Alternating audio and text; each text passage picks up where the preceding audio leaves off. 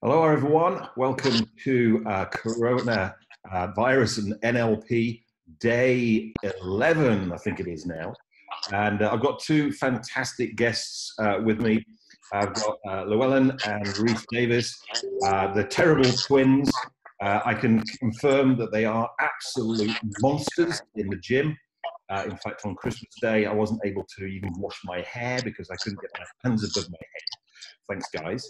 And that was for a back workout, right? And they're from Champions of Mind.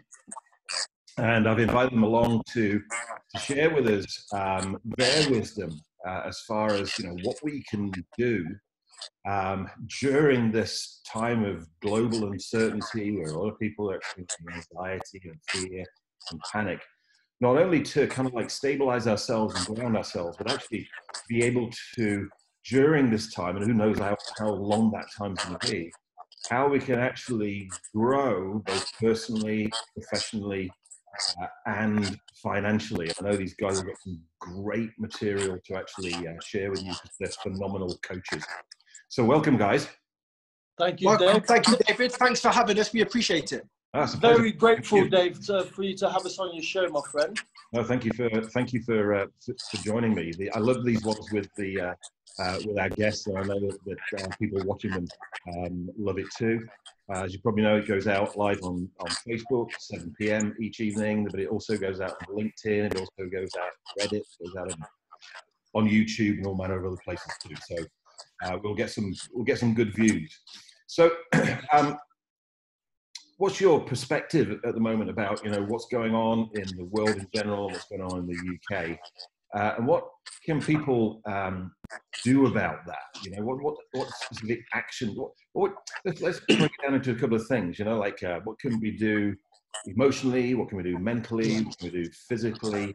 So I'll go straight into it. First of all, I want to say thank you everyone to watching this. Me and my brother are going to give you extreme amounts of actionable content to make you feel a lot more upbeat, a lot more focused, and a lot more objective during this time of uncertainty. Before we go into any content, I just basically want to explain, for the first time in my life in 36 years, I feel like we have now all collectively come together because we're all facing a very genuine and certain time. What I want to ask all of our viewers to do today, though, is not personalize the situation based on your previous circumstance, but understand now that the slate is being wiped clean for us all to progress out of this collectively and as individuals. What I think is really cool is, as individuals, we tend to celebrate other people's hardship. So if we're listening to Les Brown, Brenda Bashard, Eric Thomas, Grant Cardone, Gary Vaynerchuk, Tony Robbins, we take so much pride in listening to how they overcome it. But from my personal perspective, Dave, the universe has now given everyone equal amount of adversity, and it's given us an equal amount of opportunity to rise collectively together, so we no longer have to celebrate other people's hardship. It's given us an opportunity to celebrate our own. And that excites me because now information is irrelevant. As I was telling you before we got on live, right? It's now giving people two variables that they can work with. It's number one, time, because everyone's self-isolating. And number two, it's your ability to apply what you already know. Yes. Yeah. I know so many people that have studied like NLP and timeline therapy, mental hypnosis, Huna, and they get home and they put the manual on the shelf, and it's just there, because I've been sharing stuff over the last couple of weeks. It's very basic stuff, because it's the basic stuff, it's the simple stuff that gets the best results. But people go, wow, I've never thought about that before. I'm going, what do you mean you haven't thought about it before? You were sat in front of me like just a couple of weeks ago learning it, But I think you're right there as far as like, what's going on doesn't discriminate. It literally has leveled everybody's playing field. So and we are kind of like in an unprecedented opportunity, as you mentioned, to really take some major leaps forward at this particular point in time. I think the other thing that I like about what you said is together. Together. Louis, let me just take over for 1 second, right? The only reason, David, right, people are not seeing this as an opportunity, and some people are afraid to use the word opportunity and COVID in the same sentence, right? Yeah. Is because they're in survival mode and they're in victim mentality. And this prevents people from, like yourself, I've been watching you every day, going live, front-loading value, right? Can you imagine if every single influencer did that?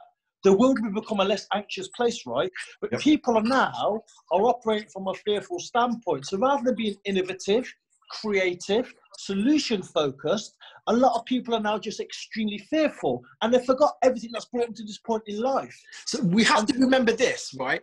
The two angles of this whole situation, there's two angles. One is health and one is wealth, finances. We can do everything that we can as individuals to make sure that we don't contract and get this disease. If we get it, we get it. We can only do what we can do.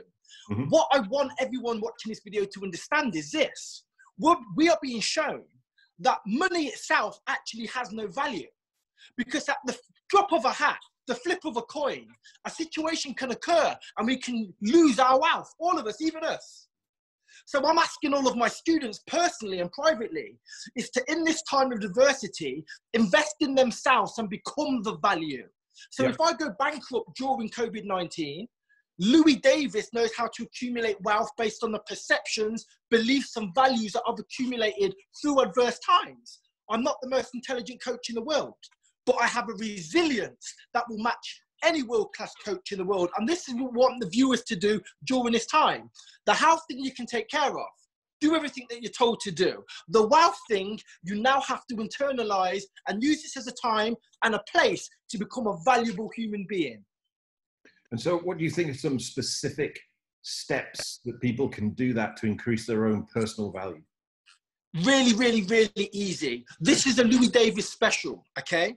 Every single morning, you employ the 3 character traits that you need to go to sleep feeling amazing regardless. Every morning you employ it, you bring them on, you act as if. The 3 fundamental character traits that you need to get through the day, i.e., God forbid, I'll be extreme for the sake of the viewers, my mother dies. But if I've woke up and I've employed an understanding of mindset resilience regardless, I've been consciously equipped myself for that event. Assertive behavior. I get into a business confrontation in a professional manner with someone and I have to be assertive. If I've employed that character trait, and first thing in the morning, I won't be thrown off during the meeting and I can execute on my objective for the meeting. This is what we say to absolutely everyone. Don't wake up on autopilot, because then you're at the mercy of emotion based on what you receive.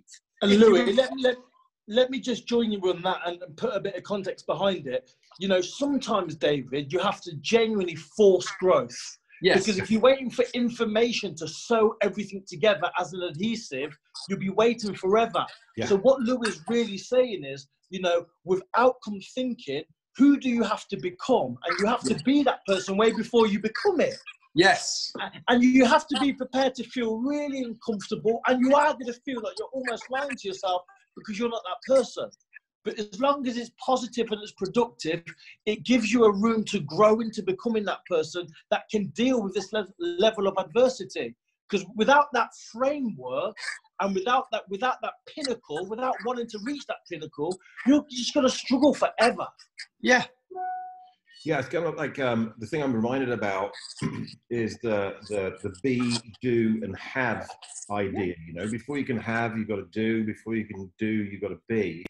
Yeah. So it's kind of like backtracking that. So it's kind of like, so what would you, so that you could have, like you say, Louis, like so you can have a really good night's sleep tonight, what would you need to do during the day to be able to have that at night? Very, very, very simple. So my biggest understanding from a personal perspective is we're at the mercy of emotion if we don't know to control it first thing in the morning. So myself and Rhys employ something called state changing cardio. We get everyone up first thing in the morning, and before you switch on the news, before you open your emails, you do some level of exercise to release endorphins so that you embody a state and a focus of a winner. That's the first thing. I don't like to give people too many more action steps for the first 2 to 3 weeks of being mentored or coached, because that surge of endorphins first thing in the morning is enough to take them off the face of a hill anyway. I ask them to try to maintain the state of focus and self-worth off the back of that exercise throughout the day. Then at week 2 or week 3, I then come in with systematic steps to increase that, if that makes sense. Mm-hmm. And to couple that, David, right, I'm going to have a very hands-on approach, is that I teach people not to run away from what it is they're feeling or experiencing and learn how to embrace it. Because a lot of people, right, they literally spend 60 to 70 years of their life trying not to be anxious, trying not to be sad. And you know what? If all therapy fails and it's with you for the rest of your life, what are you going to do? And, you know, for myself, you know, I've served in the military, the Grenadier Guards, 1st Battalion, and I've dealt with anxiety. I've dealt with things that not many people could deal with. And I got bored of running away from it. So how I sleep relaxed and soundly at night in the evening is just embracing all the negative emotions that I feel as much as I do the positive. Because when you don't put a magnifying glass over them, they become irrelevant. Right. But I really do want to underline what we said though. When we first get up, we must change our state. Yeah. You can't go from 8 hours of sleep to waking up and forgetting what's going on around you. We must manipulate our own mindsets before we do anything. Because if you give someone a coaching strategy, you talk about perceptual positioning with COVID. If you haven't released those endorphins, you're going to think about that new perspective as the person that's still fearful. The outcome's not going to be as good. So state changing first thing in the morning, whether it's press ups, star jumps, a walk, a run, is absolutely fundamental to all human beings. I'm a big advocate of that. Yeah, or even the workout that I did in my Facebook Live last night. I loved it. 10, 15 minutes, real simple. Anybody can do it. Real simple, real effective. But the simple fact that endorphins get released in your body, you know yourself, Dave, your internal language patterns completely change. Yeah, totally. You stop asking yourself questions, you start telling yourself answers. And that's what I love. Just 15 minutes like you did yesterday, and it can change an awful lot. And you go from sitting on a pity potty to becoming a person of strength and courage, which is what me and my brother are huge advocates of. Yeah, and I mean, you know, when we went to the gym up in St. Albans, we always did it as being the very first thing that we did. Yeah. You know, and I always do that because otherwise, one is because you get the hit of the endorphins first thing in the morning, which changes your state, gets you ready for the day. But equally, if you go, I'll do my workout when never arrives. Of course, exactly. So I just like to go, okay, that's done now. I don't have to think about that now and just get on with other things. Yeah. And do you know I highlighted the fact that if I wake up, I employ the 3 character traits that are needed to give me the outcome that I want for that day. Those character traits can change based on what I've got to get through for that day. I may just need one of those character traits. Therefore, I go to sleep feeling completely and utterly fulfilled. I feel like I've got energy spare and I haven't utilized everything that I thought I had to. So it's what we frame as an easy day. And what I've always found interesting, David, about me and my brother having this strategy in regards to how we teach people and coach people is that if you get a job role, everyone thinks about who do I need to become to fulfill this role? What do I need to wear? How do I need to speak? What body language do I need to convey? But no one ever thinks about it from a personal economy standpoint. Right, interesting. Very interesting, man. And now the time, you know, everyone's in isolation, you don't have to go and impress your boss or your manager or your colleagues. You have to impress yourself. Right. So let's internalize that thought process and think, how do I impress myself? How do I grow into becoming a person deserving of that next level during this pandemic? Yep. Does that make sense? Yeah. No, totally. So let me just sum up from that. So first thing you do, get out of bed. Before you look at your phone, your iPad, the news or whatever, get yourself into a good state. And obviously the quickest way of changing your state is through physiology and working. Yeah. Then what you're talking about is, right, so what do I need to do today so that I can go to bed and go to bed fulfilled and have a really good night's sleep. Right, what do I need to do that? What are the 3 character traits that I need to? And you use the term act as if you have them. Maybe they are character traits you have, or maybe they're not. But the power of acting as if, in my experience, is huge. Because if you didn't have it within you, you wouldn't be able to act as if you did. Exactly that. Thank you very much. Yeah. Thank you. Impossible. So, if, acting as if doesn't really exist if you think about it. Because if you act as if you've got it, right? Exactly that. But do you know what I love about what you just said? That's how we have to communicate it so people act upon it. Yep. Because if you tell them they've already got it, they're going to go straight away. I can't do that. Well, just act. Yeah. Flight mode. Okay, I can do that. Yeah. Can you act as if you've got it? Oh, yeah, I have, but I haven't. Yeah, exactly. It's a frame I use a lot. It comes from Dave Ellman, hypnosis. Dave Ellman would say, pretend you're in trance, knowing full well that you know that you're not. Yeah. Yeah. So in a nutshell, pretend you're confident, knowing full well that you're not. But just pretend you're confident. And we all used to pretend when we were kids. And we go through that overrated process of growing up. And of course, I get it. And stop pretending. Then Rhys, you got there. I like that one, which was, we're on lockdown. You're in isolation. There's nobody for you to impress, except and I think in the mirror. Yeah, and I think the beautiful thing about it is, Dave, in all honesty, it's a time where people cannot lie to themselves. It's you're by yourself and you're with your family, and I just see it as a tremendous opportunity to literally learn as much as you can about yourself and your family. And there's going to be an awful lot of things that you don't want to confront, and there's going to be an awful lot of situations that people are in now that's making them sad and upset. But I genuinely think that if you can confront these correctly with the right frame of mind and have the right conversations with yourself and the people in your family, your life will change. And I'm going to give you a personal example. My relationship's been on the rocks, David, over the last 6 months, and isolation has categorically brought us all together stronger than ever. Right. Because I've been mindful to utilize this time we're all under the same roof. Yeah, I mean, it's like I was, I can't remember, somebody else was saying, I think it might have been Jessen, in that, before this happened, we all had almost like ritualistic distractions. Yes. So, we'd go out to work, we'd go out with friends, we'd go out for dinner, whatever, and suddenly all the distractions are gone, and now it's kind of like you're here. And a lot of people are like, being with this person, being with my family 24 hours a day is making me blah. No, it was there already. Yeah. Yes. You were just burying it. You were hiding it with distractions. And, it's interesting, because I've just come back from Hawaii, teaching Huna.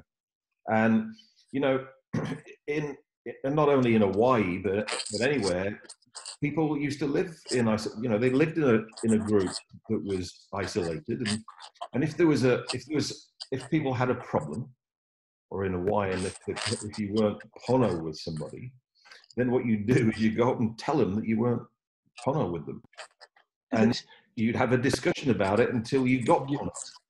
Yeah. In the North American Indian tradition, that was the tradition of the peace pipe. Yeah. As long as you're holding the pipe, you can talk.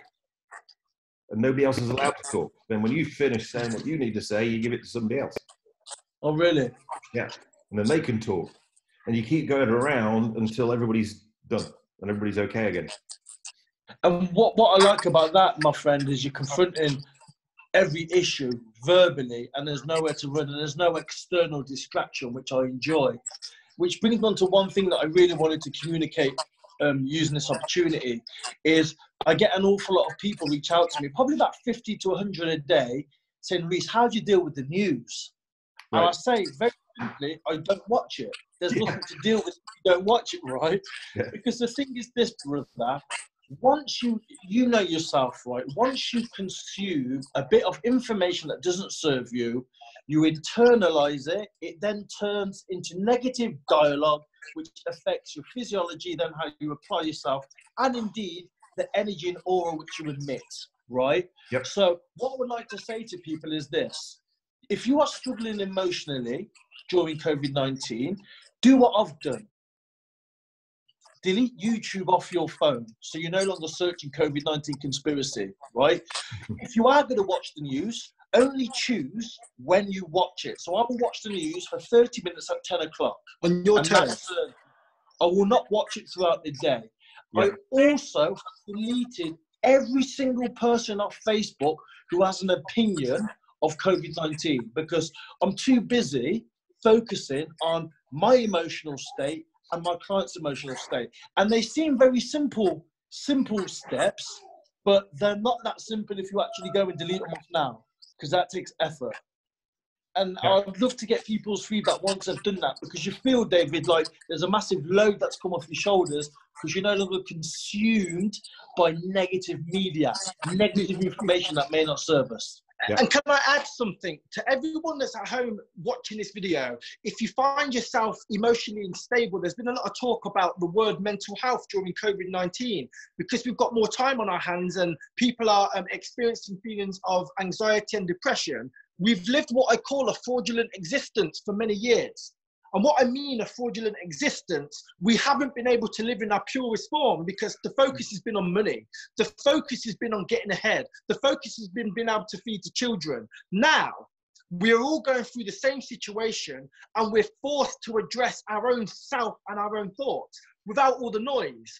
A lot of people are going to get their wages taken care of, I hope.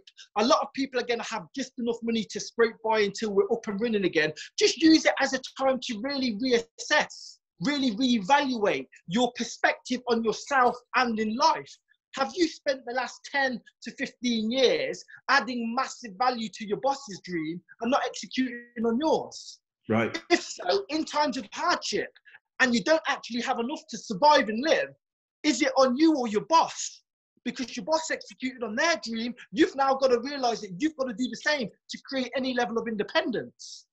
So I just want to say to people that are watching this video now and perceive this in the correct way, if you get through this the correct way, you become a valuable human being. It's a transition that every single human in the world is going through. And I believe at the end of it, you'll be worth so much more emotionally, physically, and financially. So battle those thoughts that you're having, but understand they're completely natural, because myself, David, and Rhys are all being forced to reassess what we've done previously during this time.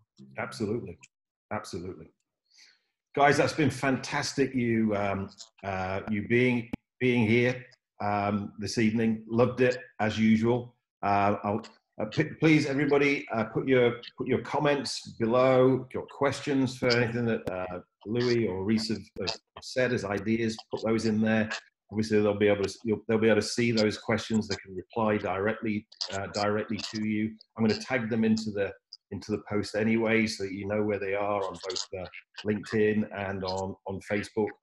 You know, as I keep saying, you know, we can get through this with what we know, and get through it together. Even though it's like a paradox, even though we're in isolation, we can get through this together.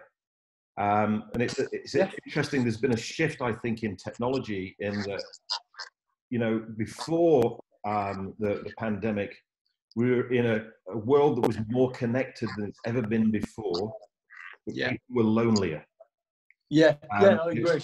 They were more disconnected physically, even though we were connected electronically, if you like. And now we've got this technology, so that even though we're on isolation, the three of us can get together and literally we can have a chat to thousands of you around the world, which is fantastic.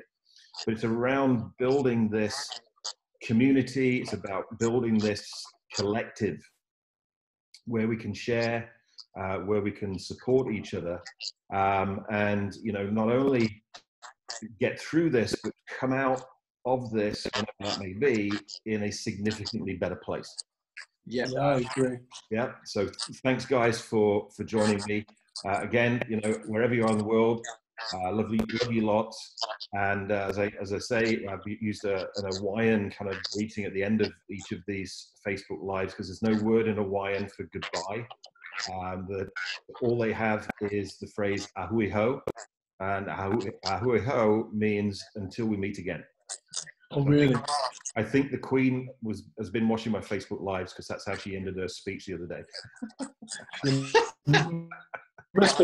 David, just on behalf of all of your viewers, I would like to just say well done for showing up. Well done for giving people the opportunity to consume other people's content as well as your own.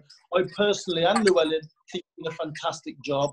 And, you know, in our humble opinion, you've always been the godfather of NLP. You know, we've followed you for 15 years plus. So thank you very much for getting us on there. We're massively grateful and we appreciate it. And we think you're doing a fantastic job with that. Yeah, David, I just want to say as well, if it wasn't for 6 years ago when I came to your free workshop, I wouldn't have done all of the amazing things that I've done with my life, physically, emotionally, and financially. I just want to say, for me personally, I respect you and appreciate you, my brother. Thank you, guys. Really appreciate it. Thanks very much. Pleasure, brother. Thank you.